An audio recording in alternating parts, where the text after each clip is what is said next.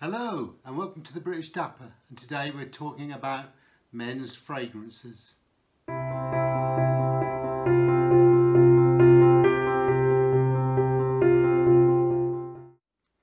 So today it's a little bit of a departure from what I normally talk about, but it's all interlinked, all interwoven with wearing men's clothes and wearing them to the best effect. So it's only natural that we should also smell as well as look the part. And so today is focused on fragrances. And it's not a review of individual fragrances, it's just my thoughts on how you can acquire them and at reasonable prices. And some common sense mistakes that I've made over the years as well, which when you look back on, think, why did I do that? So today we're talking about, I've got a small selection in front of me now just to demonstrate a range. Now when I was in my 20s I had about 40 or 50 different fragrances, and they were really, you know, Galliano, there were all sorts of different ones. There was Eau Sauvage, there was Givenchy, I had just about anything you could think of, Dunhill, and I had such a large selection that it took me years to get through them. And during that course the fragrances changed in strength because, you know, they were in the bottle for so long, and they evaporated a little bit, so making them a bit stronger, and some washed out. So I pared it down over the years to literally a couple of handfuls. So in this range in front of me here, I've got some darker, heavier ones, all the way to ones that I'd wear in the summer months. And we're not talking about the notes and what they smell like essence of house brick, and yes, I can smell tarmac. It's not like that, okay? All we're talking about is fragrances come in strengths, different strengths. When you go to buy them, that's another thing. I mean, some of these £120 a bottle, all the way down to £10 a bottle. Now obviously if you've never tried one, to buy one for £120 only to find out you don't like it or other people don't like it, that's quite a lot of money to lose. So when we're talking about buying a fragrance, I always try and do it in the most cost-effective way if I'm trying to find a new fragrance. So there are a number of ways we can do that. We can go online and buy off, for example, eBay, Vinted.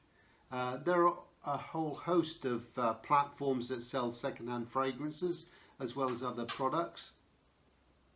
So I'm not advocating one over another. But what I would say is a little bit of a word of caution. Sometimes second-hand fragrances are, let's say, quite old by the time you buy them. They're half used. They could have been in that bottle for 2 or 3 years. And so their essence, the way they smell, might change over that time.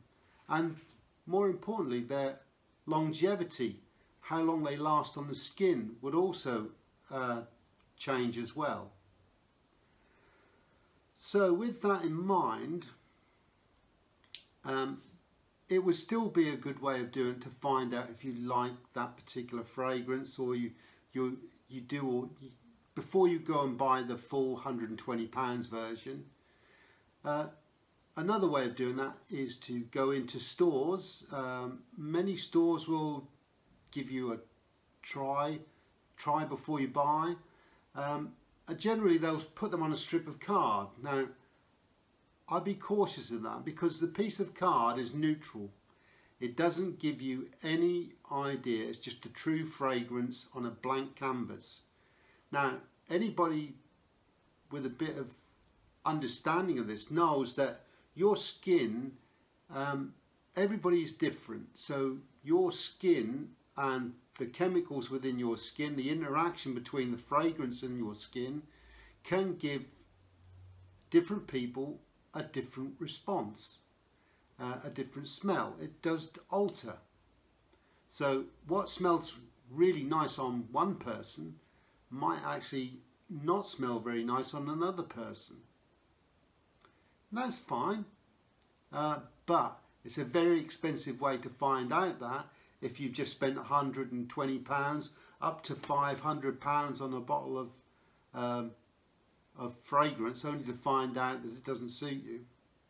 So try before you buy, but see if you can put it on the back of your hand, or you know, so it's actually going to get some chemical reaction with your skin. Okay, now initially you're going to get that quite a heavy smell because it's just been sprayed on. You need to let that air for a minute or so and then try it again, and then you get a much better view of how it smells.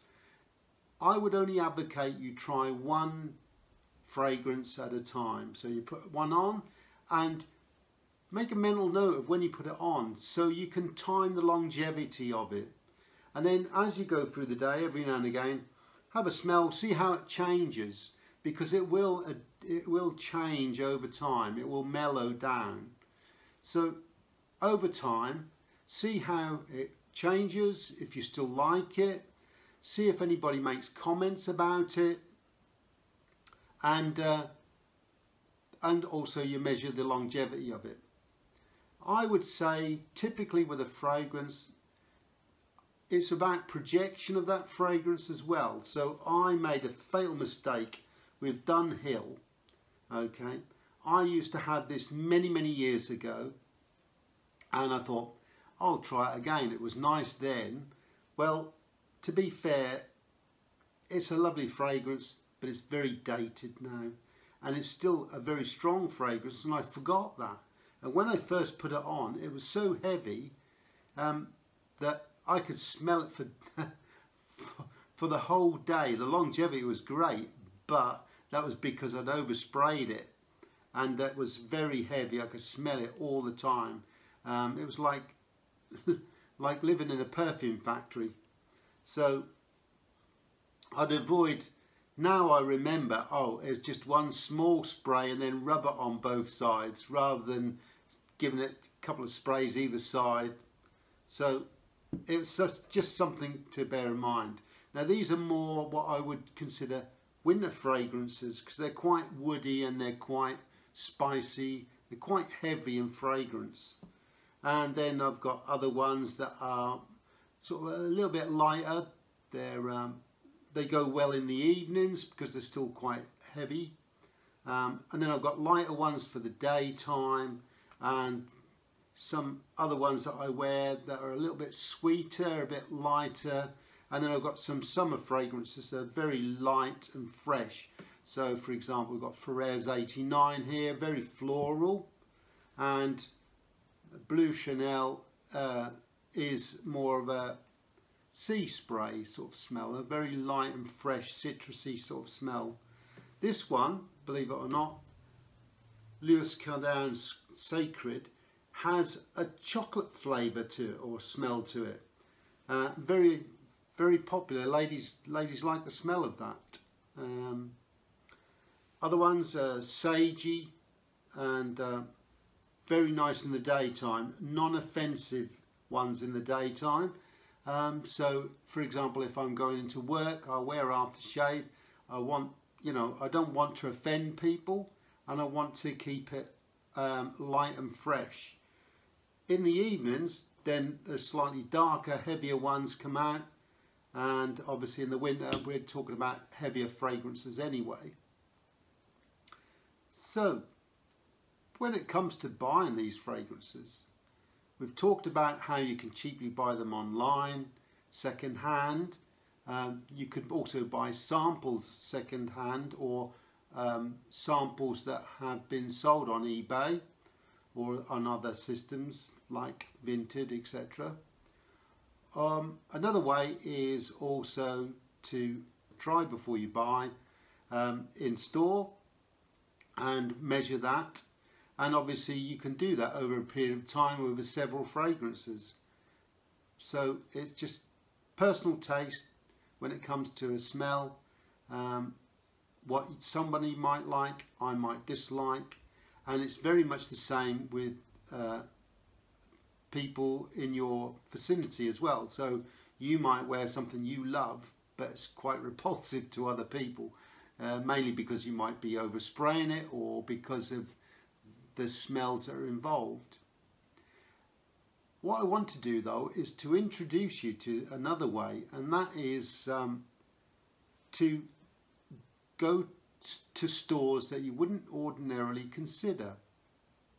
A lot of fragrances are not actually sold in stores. They're quite niche ones. For example, Floris is a good one, and Creed are another one. They're very popular. They're quite expensive. For example, if you're talking about Aventus from Creed, you're talking about, well, around about £280 for about 70 or 80 millilitres. It's quite expensive, you know. I mean, you're talking £500 for 100 millilitres, something like that. I don't know. Same with Floris. Floris is a little bit cheaper in its prices, but they're still £100, £150 sort of price range. And but I personally like them. I historically have bought Floris. Creed not so much. I bought one about 15 years ago, quite an old fragrance, but it was still very nice. So talking about these sort of organisations, they've been going since 1730 for Floris, 1760 for Creed, so they are well established places to make fragrances. So what I did was I went onto their online account and I bought some samples. So this is what I found. So first of all, I tried Floris, and I found online you could get some samples. They're 10 milliliter samples, and I got two. One I was going to use anyway, which I know I've used before, and another one I thought I'd try because I've never tried it before, and we'll see how it goes. So anyway, Floris sends it in a lovely box, and it's sealed, and if we go inside, you can see the samples.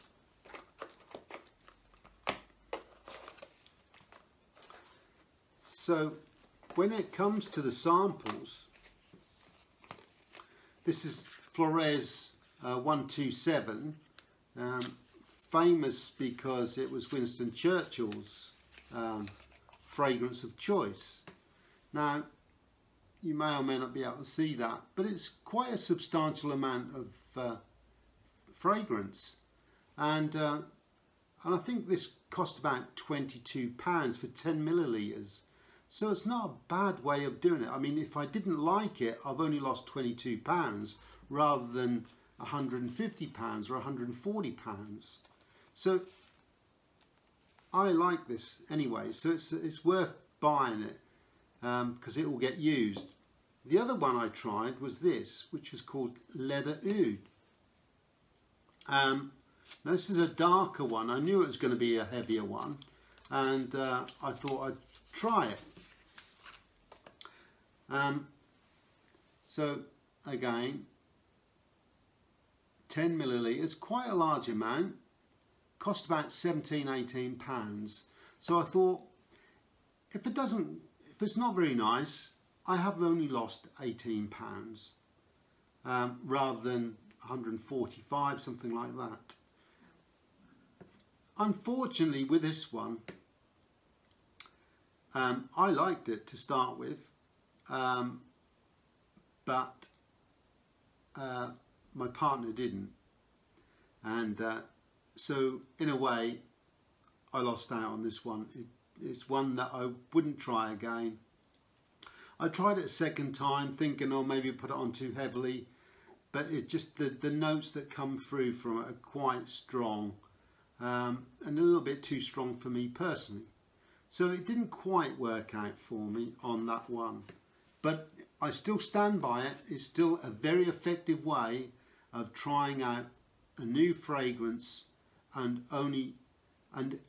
gambling in a way, but only gambling with small amounts of money rather than somebody recommending it and you going out and buying it for 120 or 140 pounds only to find out you don't like it. Another one is Creed. Now, Creed is a very well established company, and I think you can see that there. They provide what they call a universal sample set. Now in here, I originally bought this because it has women's fragrances as well, and I wanted to buy something for my partner, and I wanted her to try them to see what one she preferred before we went and bought the full one. Now these are 1.7 milliliter, so they're a little bit smaller. You still get a few wears out of them, and again the same principle. You know, spray them, see how long they last, see how other people react to them. Now in here there are, because it's a universal one, not realising this has 3 men's samples and 2 women's samples. But they do another one as well for women's. So in here there is a Ventus cologne, and I believe the other one is Irish Tweed. So this worked out at about, Creed is a little bit more expensive. I would say this, I think it was about 40 odd pounds, and you got 5 fragrances there to try. And I would say this is the better way to do it, because if I was to get Creed Aventus as an example, it's, you know, £250, something like that, upwards. And it's the same with the women's version of that. It's even more. It goes up into the thousands, but then we are talking for a litre bottle of the stuff. So but very, very cost effective way of doing it. You get 5 different fragrances to try, and I think it's about £4 or £5 each. So if you can afford it, it's not a bad way of doing it. And of course you still have those to use for any special occasion, if you just want a small amount to try. So well worth it. And I think that's pretty much it for today. Perfumes, as I said, a very subjective subject. That's why I'm not going to go through what my personal favourites are, although I do tend to lean towards the Floris fragrances. I love them because they're light and fresh, slightly floral, but then I like the spicier ones as well. So I think if anybody's starting out to buy their own amount of fragrances, start off with one that you feel is going to be an everyday wearer, something that would, you know, you could wear in the summer, in the winter, day or night, wouldn't be offensive to other people, but would get positive feedback from other people. So there are a number of ways you can do that to get those samples and try them. The other thing is also, maybe you might have somebody that might want to do an exchange. So for example, you might have fragrances already that you've tried, and somebody might get a new one, and you might exchange, you know, let them wear yours and you wear theirs. It's a novel way of doing it. For example, it might be your son or your father or your uncle, someone like that. So it's worth a thought. So hope you all stay smelling fresh and looking good. So until next time, take care.